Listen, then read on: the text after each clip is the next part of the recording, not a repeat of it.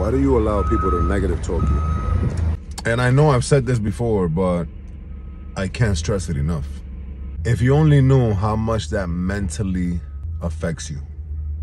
So if you have people, family, friends, co-workers that are constantly saying, or even joking around with you in a way that it's degrading, devaluing you. Why do I say that?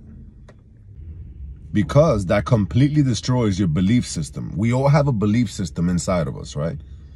And that's what determines of what we think of ourselves, of what we believe, not what we think, of what we believe of ourselves subconsciously. So don't let anybody destroy that. No, that's not me being extra, or that's not me being too intense. That's real and scientifically proven. Instead, start building yourself. Start surrounding yourself with people that really add value to your life.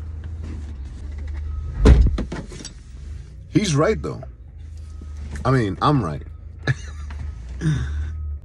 People that respect you will never down talk you in any way, shape, or form. Have a blessed day.